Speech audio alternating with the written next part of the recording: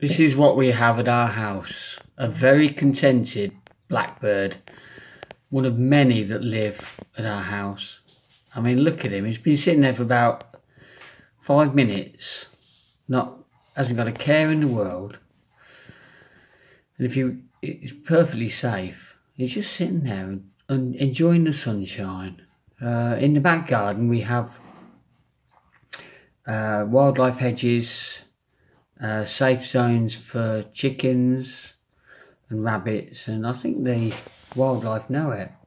And we've got loads and loads and loads of sparrows because we've got 2 sparrow terraces. But look at this blackbird just basking in the sunshine, enjoying himself just before he goes and has a bit more food. Priceless.